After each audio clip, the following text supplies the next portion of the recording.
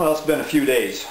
The paint's here, and I have the hull setting up right now, and I've added, put the hatches in, put on the bow eye for my line cord, and just generally been working, not necessarily night and day, but on the plan drawings and text message. And hopefully you'll see a little bit different in this video. I upped the bit rate from 15 frames a second to 30 frames a second, and I'm trying to decide now whether or not to spend some money and buy a new camera, a new high definition camera, and make everything a little wider and maybe a little higher resolution. But then that'd be like standing up next to the boat saying, oh, there's a flaw. So maybe this old standard definition stuff is going to work. So what I'm doing now is I have the seat plate. When I put in the seat pyramid in the middle there, it's flat, flat with the hull. But when you set in a seat, especially a seat like that, you want to lean back a little bit, and when you lean back, you want the bottom of the seat to press up against the lower part of your thighs to give them support while you have your feet out manipulating the pedals. And so I was debating whether or not, what kind of pad I was going to do, so I decided to break out the cardboard and make a little pyramid, and I wanted 1.5 inches of height on the leading edge. And what did I do with it? I put it away. It's 1.5 inches here measured from this edge down, and so I have my little, I'm going to flip it around here, pyramid that I'll be able to put in, and then I'll put in some sort of block or something in the back and behind here, so when the screws tighten down on it and hold it in place, it's not going to try to crush it. But I think I'm going to be surprised by how strong this is going to be, because I think I'm going to put a layer of I've got all that excess glass cloth, and when we did the hull, I'm going to put a layer on the outside and a layer on the inside, and use some of the leftover 4mm ply I had as beam, a separator like you would have in a beam. I think it'll be plenty strong enough and may not have to do anything in behind. So let me go ahead, and now that I've got this out, I can go ahead and clip the corner seams here, and then now I have a flat plate I can lay out on my piece of wood, and then draw the outline of these things, and then make the cuts along here for each of the pieces. So let me go ahead and do that, and we'll come back when I have it all ready to assemble. I don't know if I wire it together while it glues up, or tape it and then glass the outside and then flip it over and do the inside. So we'll see when I come back. If you remember me in earlier videos saying, keep all your pieces around, well, this was that part that I was going to use earlier for my seat when I went to a different design. But these end pieces are perfect for my for I can use. So I got 2 of those, and then the front piece I can cut out of this part. So if you can't find, you handsome. Okay, now I'm putting in the wires to hold this little rascal together. And again, I can't stress enough to bevel these little inside edges that meet. It makes it so much easier to get the pieces in position, and they want to stay there. If you keep the hard edges, they're kind of jump all over each other, but if they got little 45s, they tend to set still. So do a little more pounding and pushing around, but basically I've got my little platform, and the seat will set on top of that, and then it'll screw down, so then I can move it front to rear on the boat. So now I'm going to mix up some Gel Magic just a little bit, just to jump stitch the inside. I can do that with a stick. I don't need to waste a nozzle on that, so I'll do that tonight, and then tomorrow I'll come out and wet, round it over and wet the edges, and then put on a layer of glass and wet that out, trim it up to the next day, and then flip it over and do the inside with another layer of glass the next day. So we'll come back when that process is in. I've got all the pieces in, the hatch covers, the little seat pyramid that I'm building now I haven't finished yet, but it's probably about a pound, maybe if even that much, maybe half a pound. Doesn't weigh much at all. So I've got it up on the scale. Let me go check and see what it is. Not fall down.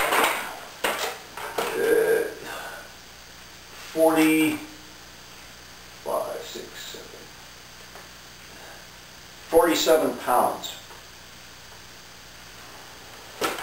So I'm pretty happy with that, but just in case any of you people are from Missouri, you need to be shown. Yep. I don't want to keep this running so you can see there. Okay, it's 47 pounds. So I'm happy.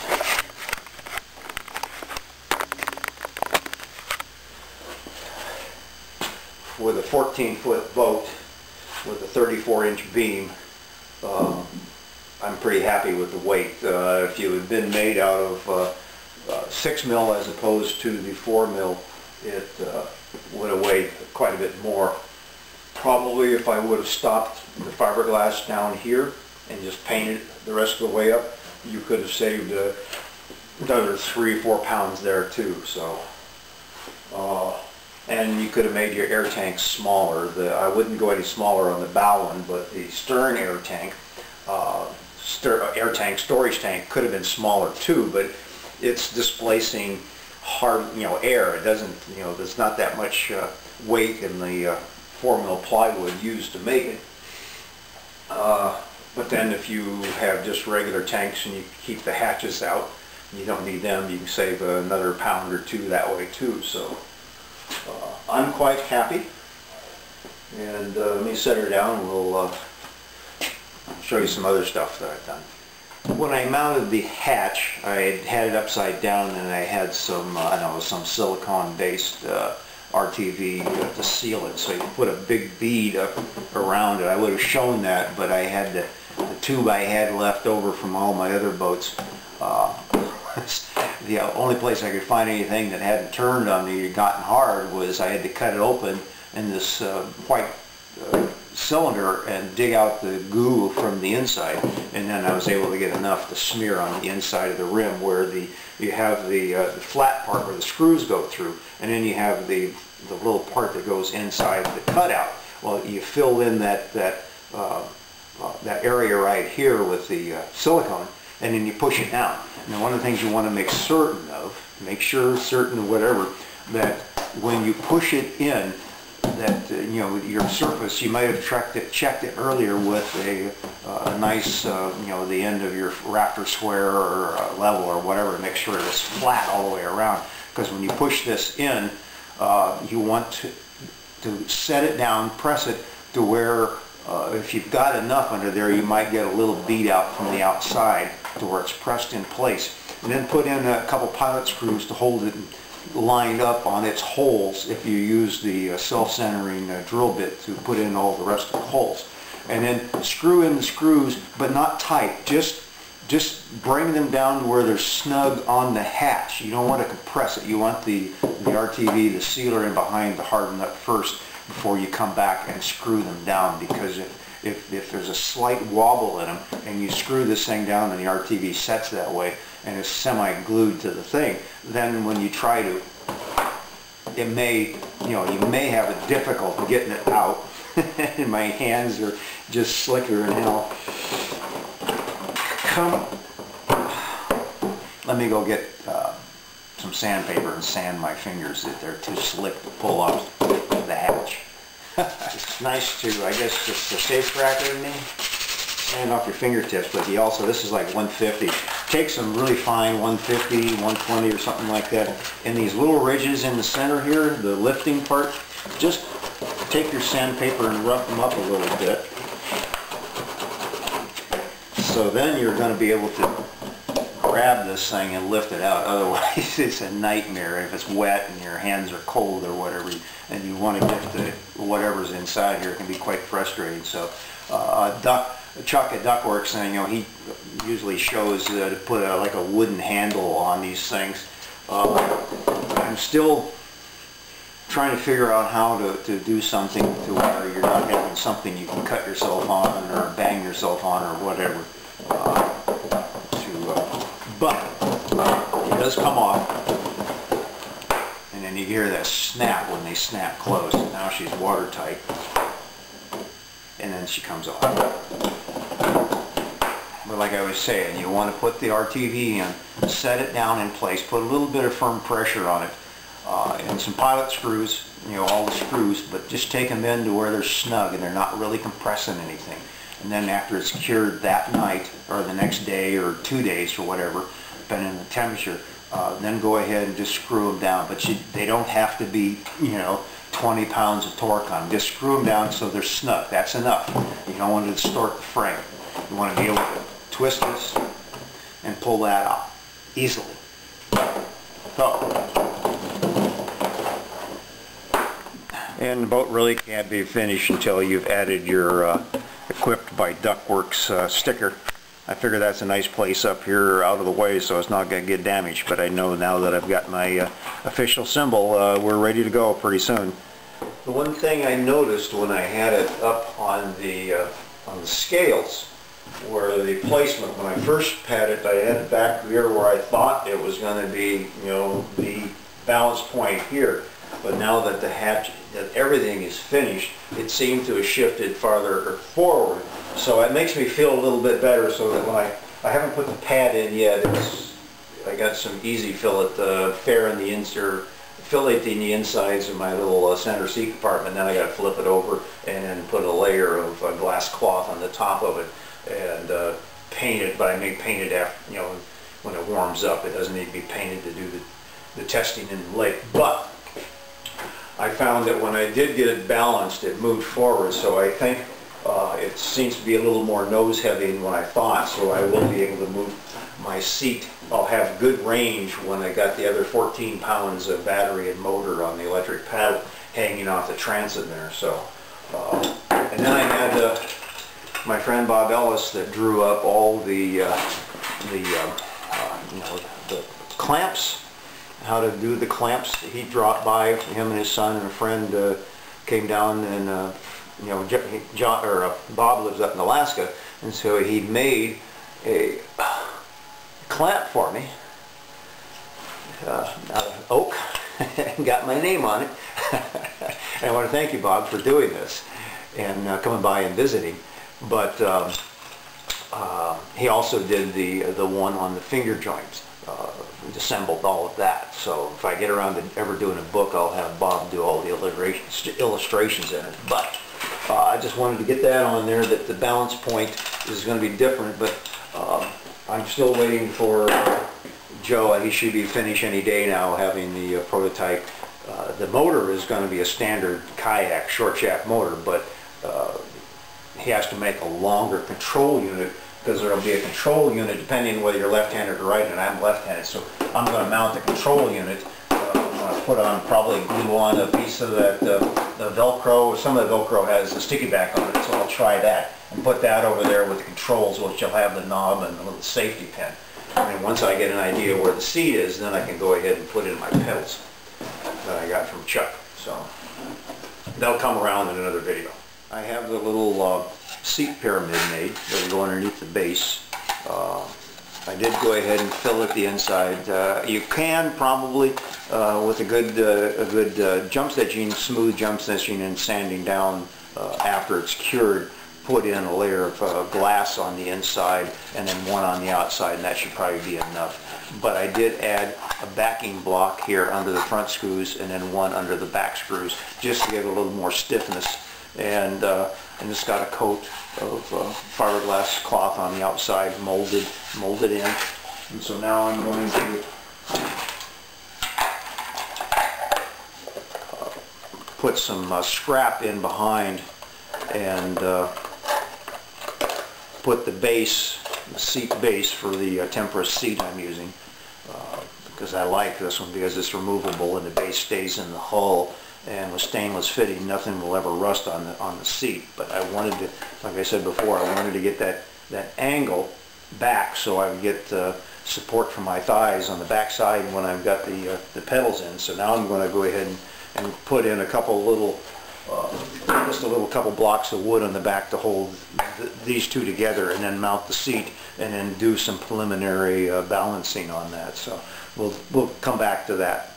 I haven't got the motor yet, and that's the thing I'm really waiting for, is a motor and battery pack to get the real accurate balance. But I think I can cheat a little bit and get a good idea for a test position to put the seat in, so when I go to the lake and I set in it, I don't fall out.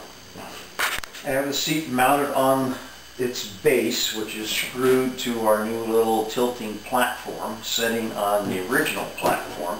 And depending on how high you want to set in the boat, let me get my tape measure quickly,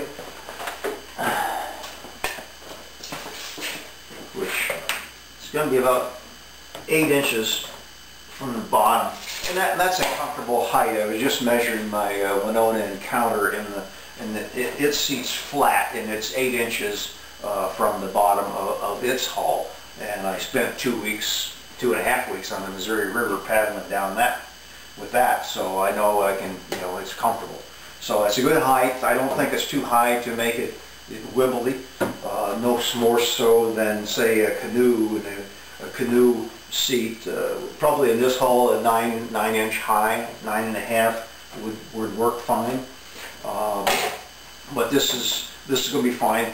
They got the rudders. These are the rudders I got from Chuck down at Duckworks, and that's why and the hatches. So that's why it's Duckworks powered.